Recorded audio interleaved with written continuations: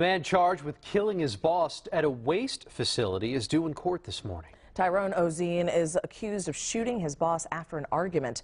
Channel 2's Brandon Walker joins us now live from downtown Houston with the details. Brandon.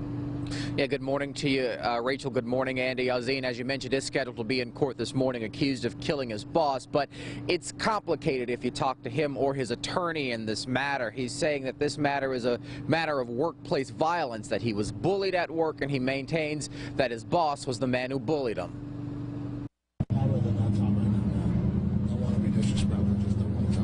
Tyrone Ozine wouldn't speak on the specifics of his case. We last spoke to him last week. He'd been released on a $50,000 bond. 1 week ago today, Ozine is accused of killing his boss, 55-year-old Michael Vaughn. The two worked for the city's waste management department on the southeast side.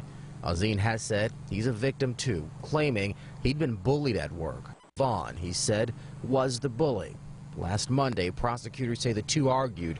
They say Ozine brought a pistol to work in a duffel bag and used it, killing Vaughn. I'm not doing too well, man, but it is what it is. Last we spoke, Ozine said the allegations against him were tough to handle. Pain for him, but also, he acknowledged, pain for the family of the man he's charged with killing. On both sides.